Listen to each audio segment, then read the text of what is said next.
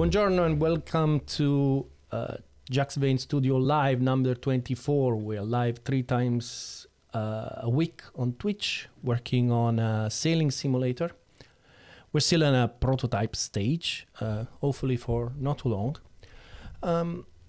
What I'm going to do today is probably something I really have no idea what to expect, because my plan is to work on something that is completely new for me, and is neural network based artificial intelligence, which is, yeah, it's very exciting, but totally new. We start really not from much, because what I have right now is something that is not based on neural networks. So what I did is I am writing code in the main game to support multiple AI boats. So these boats that, you know, the white boat that we see right now, they are AI controlled. And my boat is there and it's still not controlled by anybody. I did by adding these boats yesterday. All right, so now we should see them accelerating and falling. Yeah, interestingly, you can see that there is a difference of speed between them, although they have exactly the same AI. And this is an interesting phenomenon to analyze. It could be something that relates to probably the waves that they find, hopefully. Similar result. In this case, it looks like the center boat might be the faster. No, again, the third boat, for some reason, seems to be stuck there. So that's something interesting to look at, try to understand what it is that's pretty reproducible. Now, let me see if I change the starting positions. So what happens if I spread them more? Like, you know, what if I mix the position? So what if I swap the first and the third boat? Right, so basically the boat that now was faster will start in the position of the boat that was slower, and that should clear if it's something that is position based or something that looks like they are behaving exactly the same. Yeah, it looks like it's position based. It's position based. So the boat that is starting there, for some reason, has probably some more, how you say, favorable waves. Okay, let me talk about what the plan is for this AI. So the idea is, let's start with something super simple. Like, for example, let's have the neural network control the foils. The entire point is we need to, in order to evolve the neural network, we need to be able to calculate a fitness value. So the fitness value is, okay, how good the result of this particular AI genome was, right? And my idea is like, okay, let me run the simulation for like 1 minute and let's see how far the boat goes, make it in the direction that I want the boat to go. And that's going to be the fitness, right? So the fact that waves can influence this, it's something to take into account for this. It could screw up a little bit the result. This is the situation. One thing that is interesting that I found by adding more boats, you might have noticed that I'm now launching the release version. And the reason is that already with 4 boats, only 4 boats, I'm already at 40% of my physics budget. Of course, I'm still single-threaded, but my computer is quite a powerful computer. So being already at 40% with only 4 boats on one physics thread is not great. So I did a little bit of investigation, and there are some good news and some bad news. The good news is that the entire thing, unsurprisingly, it's limited to one function. If I can find it, it takes to do the physics. So things will look a little bit like this. Right. So this is how usually games that are based on tasks work. Right. And physics just becomes another task that they do. Now, what is the problem here? The problem here is that if you notice, how do I do a line? Bang. If you notice, right, so this is the moment when we see the result on the screen, right? At the end of this frame. It's not really that good. It's usually way more in the future with modern video cards. But let's say that this is the moment that we see things. So when we are here, what we're actually seeing is this guy, right? Because we have to start rendering the frame, the information that we have is, this is the most recent information that we have, right? So this distance is the lag between our physics. What is the advantage of this? What is the lag on this system? Is for example, that's not the right one to show it, but is, for example, what we see here is this one, right? So we are seeing the very last physics that happened right before our frame started, right? So tiny lag. And that means that, for example, in a racing game, that means that when you move your steering wheel, provided that your steering wheel is right on the physics, which is the case for the game I did, when you move the steering wheel, the length of the frame is pretty much, the length of the frame plus minus 3 milliseconds in Assetto Corsa is your typical lag that you have. If you go with a task-based, you have a much bigger lag, right? Way bigger than that. We have something that is incredibly non-exciting, which is first attempt of a neural network system called NEAT, which stands for something that I don't remember, but sounds super smart. Is there you go, look at this. I can't say this shit. Neural evolution of augmenting topologies. Wow. That sounds so smart. Right. So that's the one I'm going for.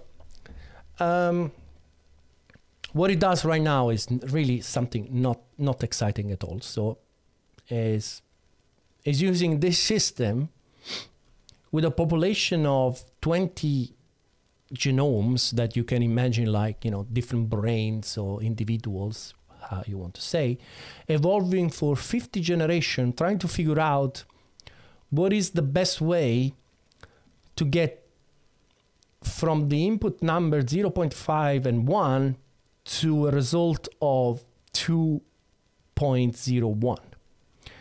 And the results are all right. As you can see, this is the best result that we get after 50 generation. We get 2.0105, so pretty close.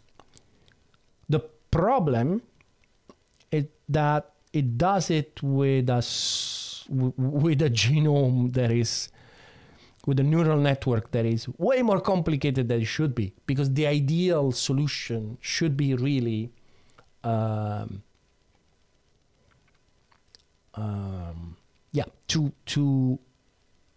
well, it could be like just ignore one of these two numbers and just do a node that multiply by 2.01 and you're done. That should be the ideal solution. Why thread run?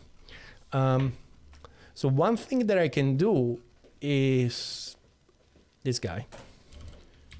So instead of running the physics at 5 milliseconds, I can just go as fast as I can. So forget about real time and just go as fast as you can, right? It still has a concept of what is the time, but you see that things are happening faster now. Not super fast. We're about 2 times, a little bit more than 2 times. Zero simulazioni. Thank you for the follow. Right, so 2 times, a little bit more than 2 times faster than real time. Right, that's what is happening right here. Because the point, okay, let me make this point about neural network and why I'm not convinced that they are a good solution for what I'm trying to do.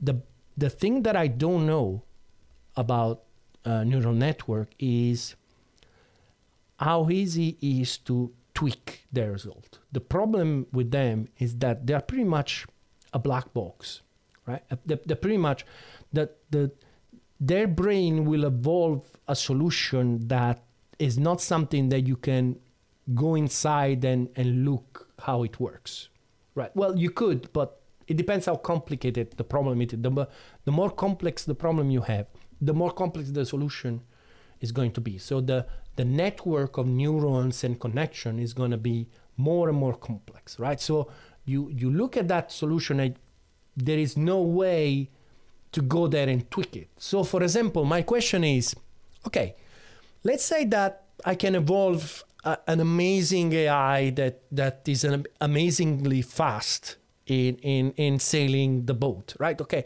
how, at that point, how I can make it like, okay, but I don't want it that fast because it's too fast. I want it like 80% level. And so players can find the right challenge, right? How does that work? Is it even possible? Should I have like different brains? So, you know, you just choose a completely different brains. That's what I don't like. It's totally fascinating that they can, well, hopefully they can come up with solutions that you can't really code directly. On the other side,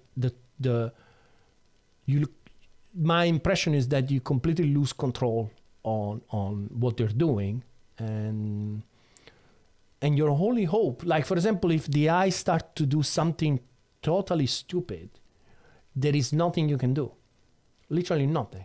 If you are in a race and the AI is doing something in a particular situation, is doing something completely stupid, there is nothing you can do.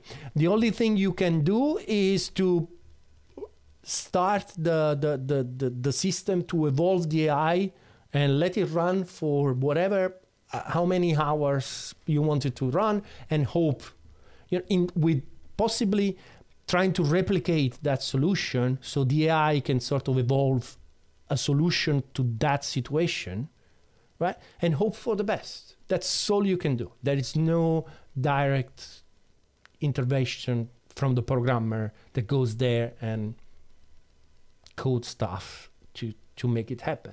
So that's the thing that a little bit scares me about this. So yeah, but anyway, I thought, okay, let me try this for a couple of weeks and see where it goes, because otherwise my knowledge remain completely on the theoretical side and not practical side. This neat approach is evolving based on genetic algorithms, but it's not just evolving the weights, it's also evolving the topology, the structure of the network. So it's able to add and remove connections, neurons, and so on. So it starts from the simplest network possible, which is, okay, I have 3 inputs and 1 output, right? So 3 inputs, 1 output is like 4 nodes. I do the connection between the inputs and the outputs, and that's it. It starts with that one, and it tries to mutate that, finding a solution. From what they say, it converged to a solution faster than other methods. There are actually very, very cool videos on YouTube that you can check. What I need is a system to restart the simulation, right? So to reset the simulation. So if I run the simulation right now, because this is what I'm going to do, right? So these guys are going to run for 1 minute, right? So they run for 1 minute. Then the idea is that at the end of that, I will gather the results for the fitness, evolved new brain, and I need to bring this guy back to the original position and start again and start calculating. So I need this functionality to reset the board. All right, so let's see how this thing works. So F9 should reset. Boom. All right. Not really. What happened? They all went in the same place? What the hell happened? Are they all gone in the same place?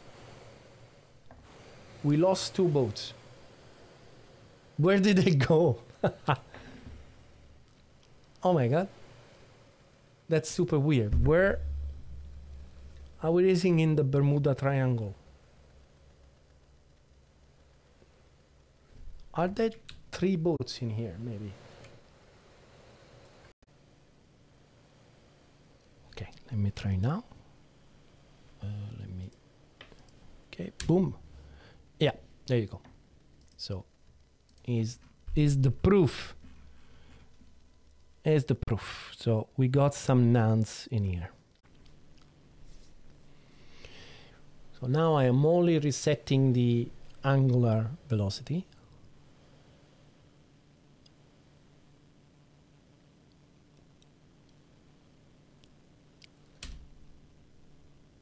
Okay. All right. That's more what I was expecting to see. You can see that they maintain a little bit. If I wait here, it should be easier to see that they maintain a speed in that direction as they're falling. Boom. Yeah. Okay.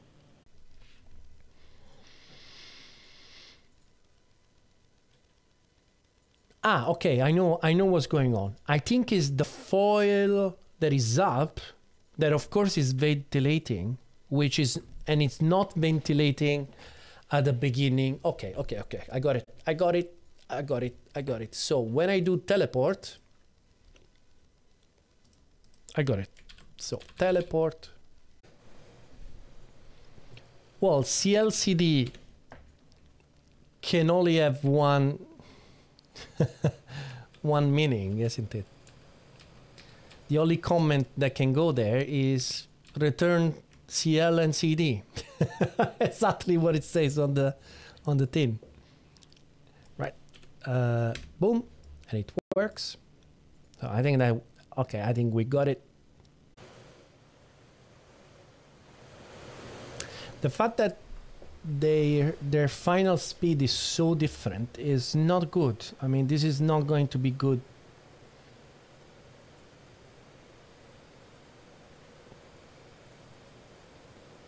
This is going to screw up our entire. Let me see what happens if I put the C down. So if I put the C down, I expect them to accelerate at a much more comparable speed.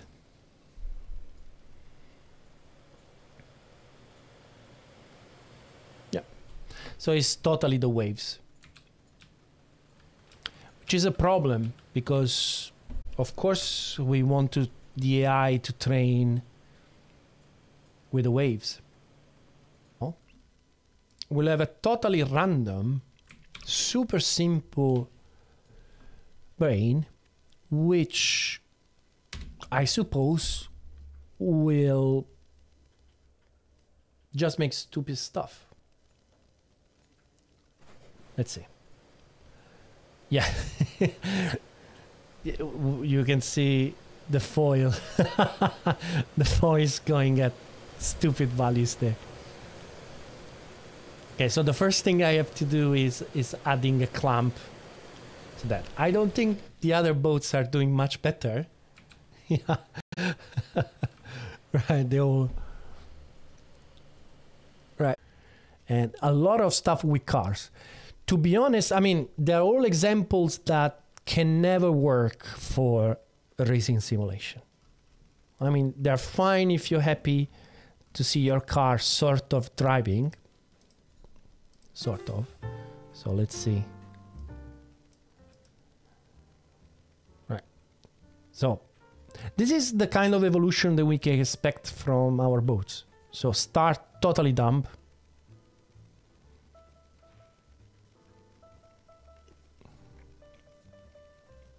So one thing that is very important, that's why I was concentrating on performance, is to be able to run these tests as quickly as possible. You want to run these tests as quickly as possible so you can have as many generation as possible in the shortest amount of time, because this, like this, will take forever. So we can see, for example, right now we are at generation 2 and they have a population of 20, and you see that it's got literally nothing, right? Let's see at the end of the video when he speed up things. And this is cool. This is cool. It's not fast, as you can see. I mean, if you know about racing, it's not really doing a racing line. So this will never really work for a racing game. It's all right. It's going around the track, but it's not really... This is cool. This is learning how to park.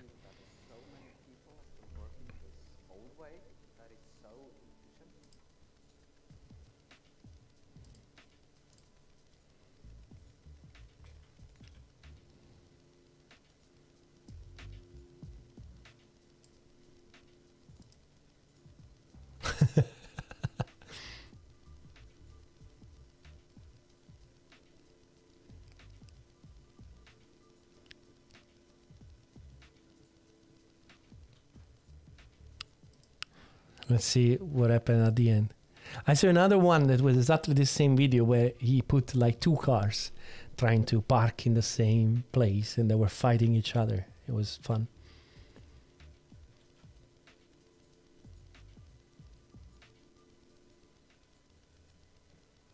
Cool.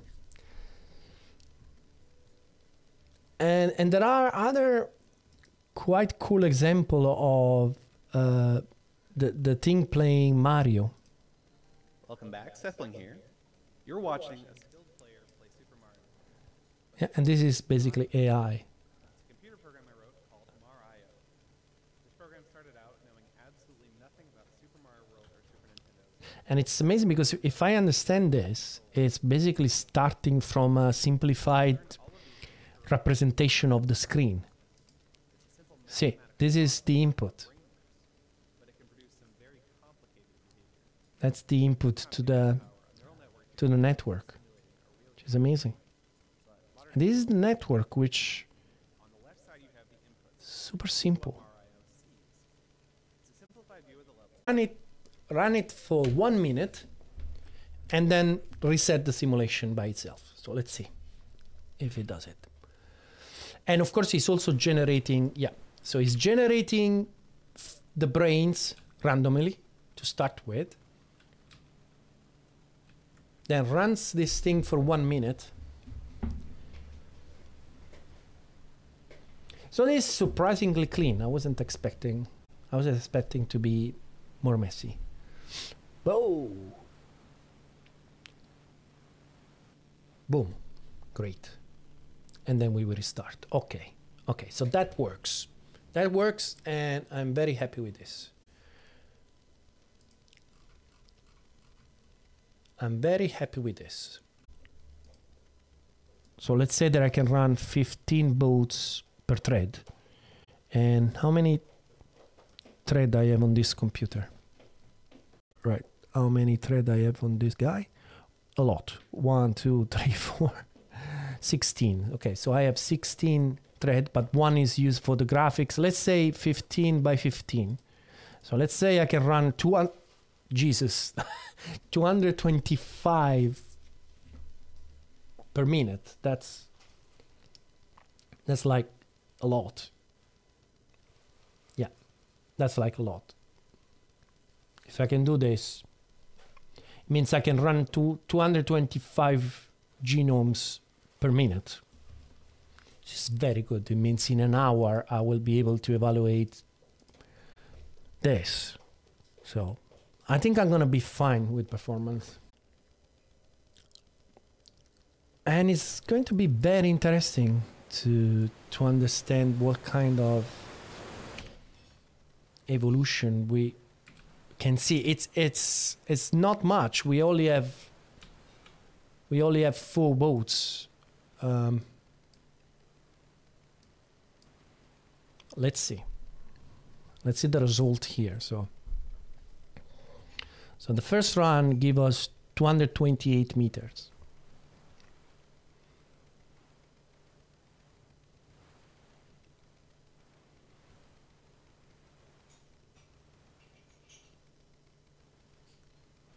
It's a boat falling.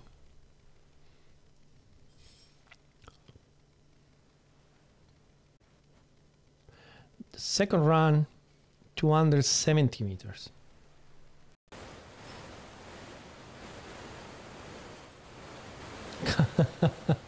Camorra documenta, enjoy.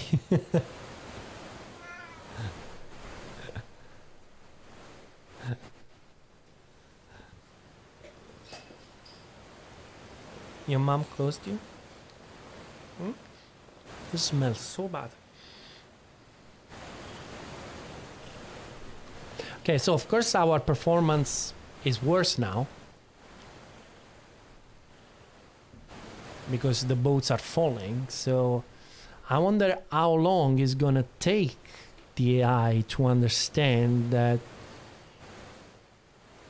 velocity is important. Because right now, interestingly, so let's see if we can make a sense of what we're seeing. So this is a small sample for boats.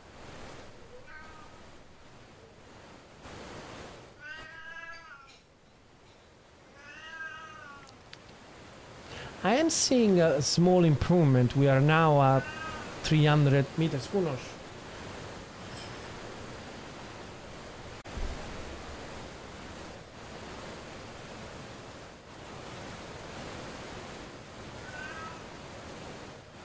Number of boats that we evaluate per time is constant. But it changes, you know, until I do this multi-thread, which is something that I should do.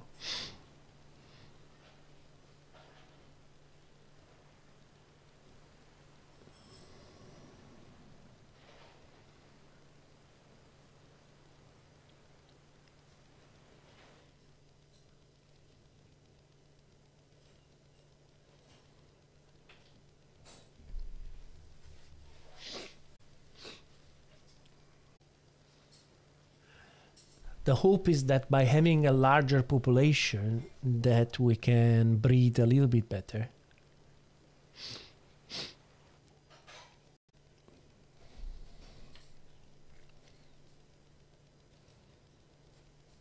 I need to implement multi-thread on this. It's so slow. just watching and hoping for an improvement, which actually doesn't happen.